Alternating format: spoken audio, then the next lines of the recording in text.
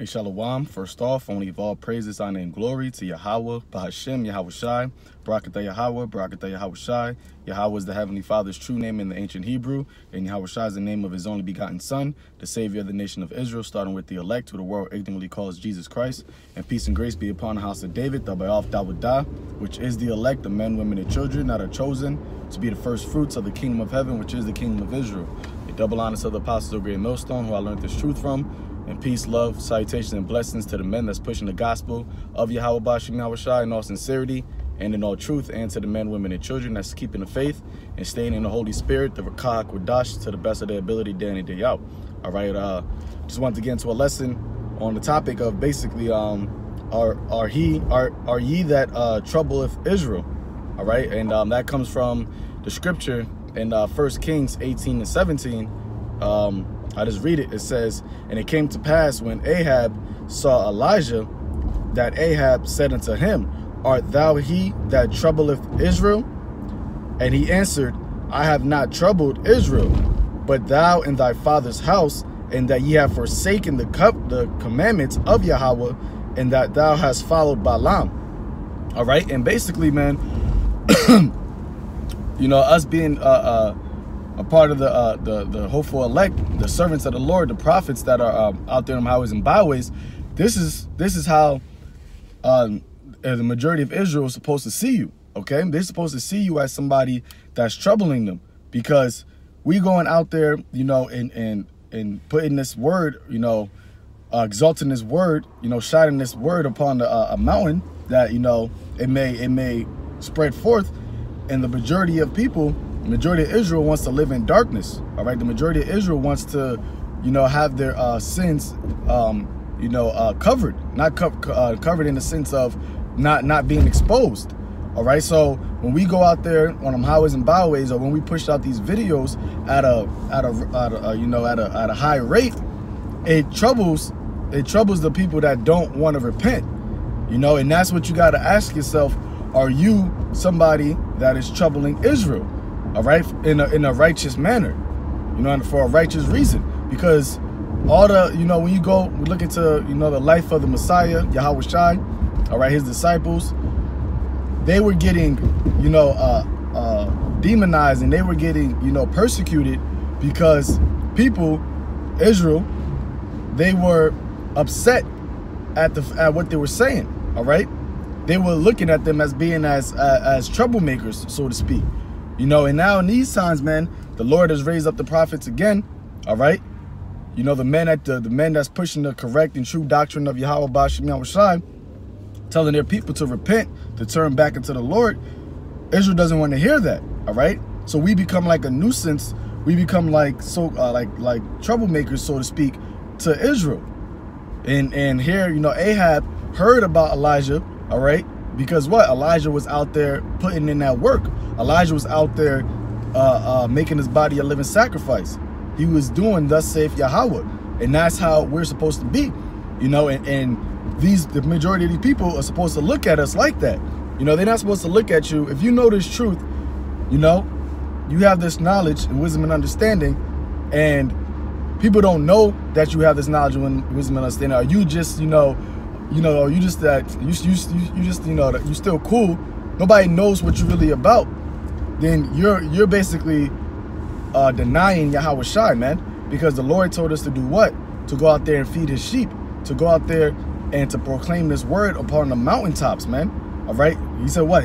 What I tell you in secret, tell ye upon the roofs, tell ye upon the rooftops. All right, but if nobody really knows, if you always a person that always trying to you know, agree, you know, with somebody that's wicked, or you know, you're not trying to really rebuke them or chastise them or correct them, you're basically what's the word? You're basically denying Yahweh Shai, man. All right, you're basically denying Yahweh Shai, and the Lord said, what? He that denieth me, I'm going to deny before my Father, but he that confesses me before men, I will confess him before my Father which is in heaven. So when we're confessing Yahweh Shai before these men, that's proclaiming this truth. That's reproving our people, because our people are in a majority of our people are in a wicked state. All right, They're in the, and you got some of the elect that are not woken up yet, that are still in that wicked state. So we are proclaiming Yahweh Shai. That's for their benefit, okay? And it's going to seem like it's troubling to the majority of people, because our doctrine, the doctrine of Yahweh Bashim Yahweh Shai, is adverse to this world. All right, it's adverse to what these people want to hear. All right, they said what? Prophesy unto us lies, tell us smooth things. When we tell them the correct things, when we tell them the straight and raw, uncut truth, that troubles them. All right, when you go up to that word trouble, it says to stir. All right, stir up, you know, disturb. This gospel, this word is a disturbance, man. Especially, you know, we out there yelling on the highways and byways, you know, lifting our voice like a trumpet, you know, telling our people that are, you know, homosexuals to repent, that's wicked, the Lord going to destroy you. Telling our people to stop eating them abominable foods which they love, or the Lord is going to destroy you. Telling our people to stop worshiping these false gods, stop calling the name, stop calling the Heavenly Father and His Son false names, or the Lord is going to destroy you. That's troubling to Israel, okay? Because they want to hear smooth things, they want to hear lies. All right, but you are supposed to be somebody that is troubling unto Israel. All right, because how Elijah said, he said, "I have not troubled Israel," and because in reality, what we're trying to do is beneficial for Israel. You know, that's the reality, but they don't see that. Okay, they just see the carnal. They just see us out there on highways and byways. They don't see the spiritualness, the great benefit of us being out there on highways and byways, because ultimately this is for what we're doing is for the kingdom of heaven. All right, it's for Israel. All right, like how Paul said, my heart's desire is for all of Israel that they may be saved. But we know that all of Israel is not going to be saved. The majority of Israel are going to be destroyed. So what is that? That's troubling unto them. Okay, the message of the prophets to Israel is a message that they don't want to hear, and that's why a lot of the prophets, all right, a lot of the men of the Lord were killed mainly by Israelites. All right, what did Yahweh Shai say? "Oh Jerusalem, Jerusalem, thou that killest the prophets." You know, but if you're not out there, if you're not making your body a living sacrifice, if you're not constantly proclaiming Yahweh Bashim Yahweh Shai, if you're not doing, you know, making Yahweh Shai shine through your actions and how you speak and everything like that, then you're not troubling unto Israel. All right, this is get this next scripture, Amos. Where is that at? Yeah. Amos chapter 5 verse 10. It says, "They hate him that rebuketh in the gate, and they abhor him that speaketh uprightly." And that's who? That's what we're doing, man. We're rebuking in the chief place of concourse. All right, we're going out there telling our people, you know, making our foreheads hard against their foreheads. Because why? Because they're a stiff-necked and rebellious people. They don't want to hear this, man. They don't want to hear the laws of Yahweh Bashim Yahweh Shai. They don't want to hear get right. You know, are you going to be destroyed? Are you going to be destroyed? So they hate him that rebuketh in the gate. They hate him that speaketh uprightly. And we know it's right, man. Look, we in these last days. It ain't no time to be, you know, trying to spare feelings, man. The Lord says, "Spare not, spare not. Lift up that voice like a trumpet and spare not. Show my people their transgressions, man." We know what's wrong. We, through the spirit and power of Yahweh Bashim Yahweh Shai, Baharakah Kodash, the Holy Spirit has taught us all things, man.